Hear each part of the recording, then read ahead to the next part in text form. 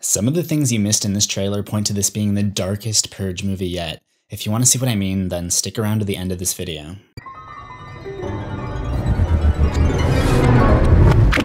One of the things that's always left me wanting more with the Purge movies is that they're so focused on murder.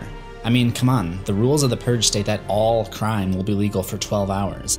I mean, sure, there's that girl who wants to steal a candy bar or whatever in election year, but where are all the vandals, trespassers, kidnappers, drug dealers, and other criminals that don't involve murder? In my mind, that's the fun stuff I'd be wanting to do on Purge night. It looks like this prequel may help explain why we don't see a lot of that stuff in subsequent Purges. One of the first images we see is this chick on a swing in an industrial-looking building. If you pause, you'll see she's in a high-voltage area, and a lot of the other images we see from the beginning of this first Purge just seem to be young people blowing things up, doing shenanigans, and even holding crazy parties in the street with no consequences. None of them seem to have very malicious intent, so the president and this woman who came up with the idea for the Purge are monitoring these activities, and the president seems disappointed that there aren't more people getting violent. Parties, you predicted a much higher level of participation. Because remember, one of the main conspiracies from the 3 existing Purge films is that the Purge is just a way for the government to clean up their streets by killing off the poor, who are the ones who are most vulnerable during the Purge. In order to go through with this agenda, the president tampers with the experiment by artificially introducing murder into the equation. You're sending soldiers into the island disguised as citizens. This president is corrupt, and he's using the Staten Island Purge experiment as a front for the American public to convince them that the Purge is helping the country, so he can get what he wants. The new Founding Fathers of America, or the NFFA, are the political party that supports the Purge, and this president is most likely their first member to gain power. He even replaces the United States coat of arms flag in the Oval Office with this flag, which looks to have the last 2 letters from the acronym NFFA along with a preliminary version of the logo. He also wears an NFFA pin right next to his American flag. There's evidence that he's going to be manipulating the Purge in more ways than one. Since this Purge is just an experiment, its outcome could greatly affect the possibility of future countrywide Purges taking place. And since this one just takes place in an isolated environment on Staten Island, the president is going to want to be able to control the perception of the experiment by the rest of the American people. Throughout the trailer, there are these broadcasts by a channel named CNB, which is most likely a play on CNN, which stands for Cable News Network. So I imagine CNB stands for Cable News Broadcast or something. Throughout the trailer, they're the only ones covering the events of the Purge, including live broadcasts from inside the Purge and propaganda to convince the public that there's no political agenda behind the controversial holiday. Is the Purge a political device? It is a psychological one. If we want to save our country, we must release all our anger in one night. Seeing as how the Purge movies have tied themselves in with the current political movements in America, I wouldn't be surprised if CNB Network took a page out of CNN's book and became involved in some fake news allegations. They could even be a pawn of the NFFA used to make the American people think what their government wants them to think.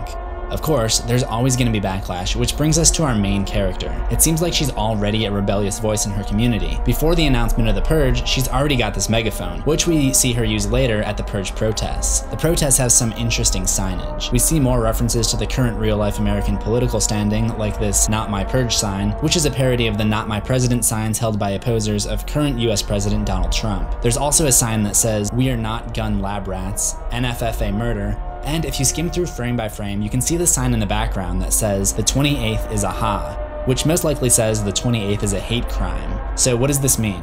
Currently, the US Constitution has 27 amendments, or 27 rules. In this movie, it looks like the Purge will become the 28th amendment. So there's a little bit of insight on how the Purge came to be recognized by the US government. And then saying that it's a hate crime means that it's a violent act motivated by prejudice. In this case, an act created to wipe out the lower class. Sending soldiers in to tamper with the experiment may not be the only suspicious activity the president is up to, though. At the location where the president and Dr. Updale are interviewed by CNB, you can pause and read the sign in the background. If you combine this shot with another screenshot where the sign is present, you can put the two together to read, "Want to make $5,000? Participate in the Staten Island experiment. No experience, no background checks, no drug testing. Something something NFFA."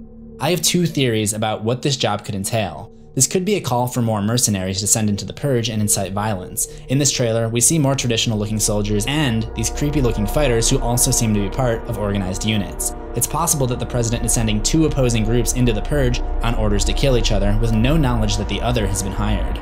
This would naturally cause them to get into a huge battle to help prove the NFFA's point that violence has been pent up inside of everybody and needs to be released.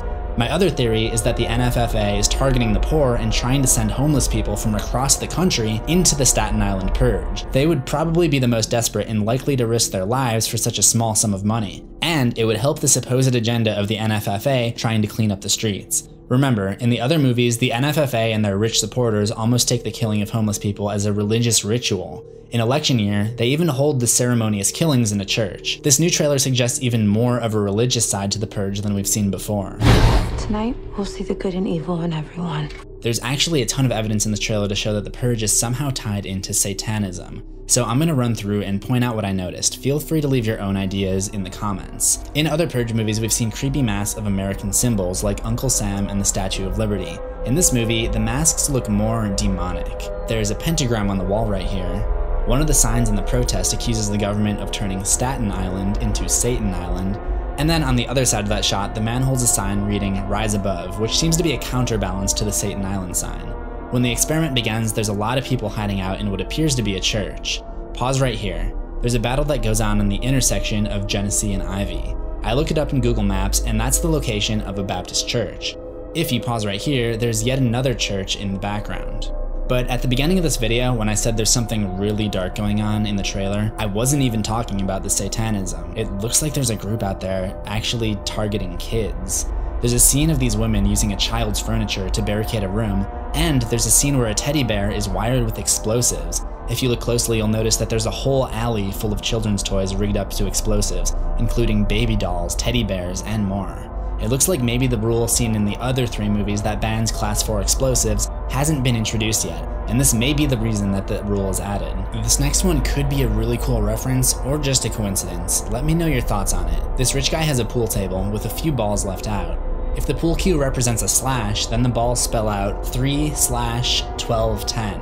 12 plus 10 is 22, and 3/22 is March 22nd, the date that the Purge ends each year.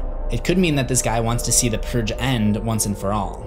And my last thing you missed from this trailer is actually just the title cards scattered throughout. At first, they appear to be bandages, but as the video goes on, they become more and more stained with blood, until the end of the trailer, where they have now become the stripes of the American flag, suggesting that the identity of the country is now stained with blood. This has been a crazy video week. I already released 2 things you missed earlier in the week on Cargo and A Quiet Place, so make sure you check those out if you haven't already.